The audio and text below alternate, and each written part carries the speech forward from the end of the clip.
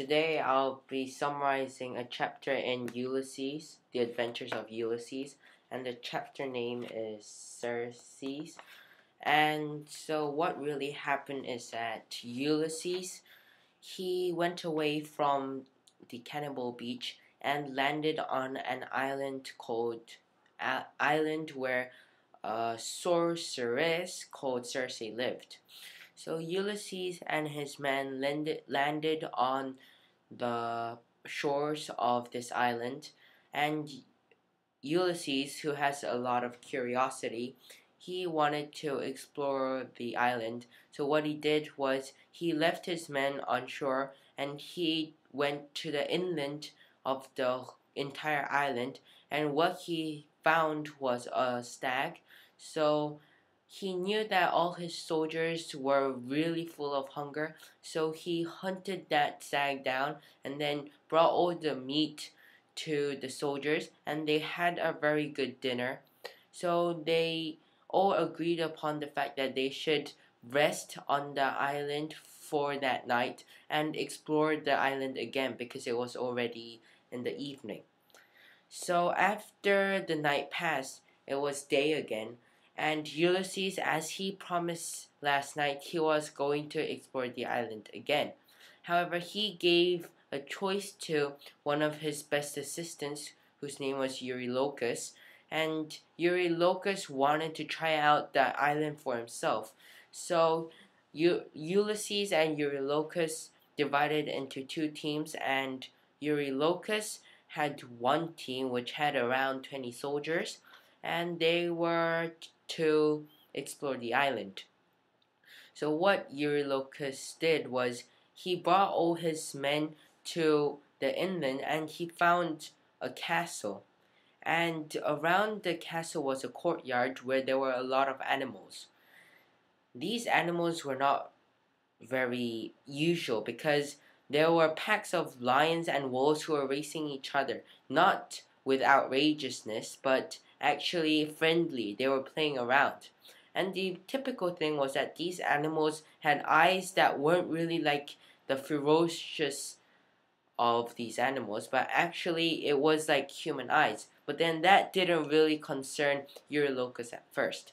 So he and his men were trying to enter the castle, but Eurylochus had a feeling that he should stay behind in the entrance and watch out for any unexpected attack from the behind. So he asked his men to enter the castle because it didn't really feel very violent because they heard a singing voice coming from inside the castle. So he made his men go and see where the noise is coming from. So the soldiers went in, but then what they saw was a woman singing, and actually the woman's name was Circe, but then the soldiers don't know right now. And Circe welcomes them very well and politely.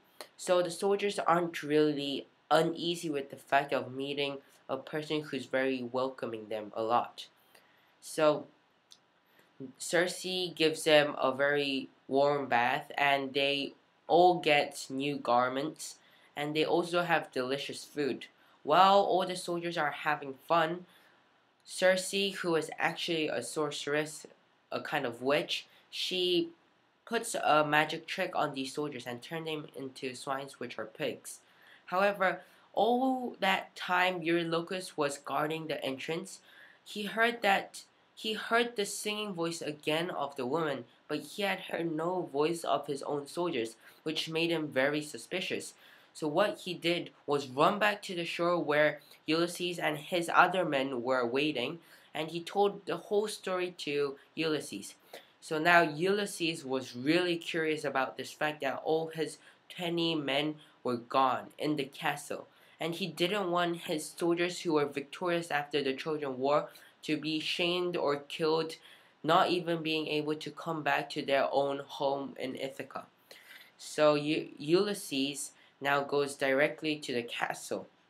However, right before he tries to enter the castle, he meets this little boy, and he already knows that the little boy is actually a messenger from the gods Hermes, and Hermes gives him a flower, and the flower name is Molly, and it allows him to not get tricked any magic tricks from Circe, so that he won't turn into a pig either. And he is already cautioned by Hermes about the troubles that may endanger him by Circe. So what Ulysses does is he grasps the flower in his hand and enters the castle. Oh, in addition, Circe welcomes him well, just like she welcomed the other soldiers. And she did the routine again and again on Ulysses. However, her tricks did not work on her. So she finally realized that Ulysses did not get tricked and that he was another sort of sorcerer. And Ulysses tells him that he is actually never gonna get into the spell because he has this special flower. And Circe knows that this person is a hero, and that there is no point of putting a spell on him because it will never work on this marvelous hero. So, Circe, who has a lot of boyfriends and already changed all his boyfriends into animals, which she does not know the concept of death and changes human forms into animal forms. She wants to marry Ulysses, but then Ulysses knows that he must not get tricked by Circe. However, Ulysses, before any of these deals were made, he wanted Circe to turn his soldiers back from swine form into human form. And so Circe promised because she wanted to marry Ulysses. And Ulysses, every day that passed, Circe was putting a spell on Ulysses so that even Ulysses could not resist the power of Circe. But even Ulysses, he didn't even remember his home. All the minds about the past, his family, were getting dimmer and dimmer. And this showed that the spell was getting stronger on his mind. But then this didn't take Ulysses out of his mind. And so, several days after, Ulysses tells Circe that he must go back home and that he cannot marry Circe. And Circe tells him about the other dangers or what he must do to travel back Ithaca safely. So, one of the advice was that he must go to the underworld, and which is Tartarus.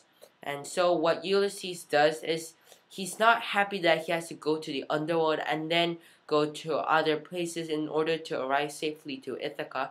So what he does is he says goodbye to Circe and takes all his crews, which are now in human forms, and goes to Tartarus, the underworld, and so he goes offshore and now he's traveling to the underworld.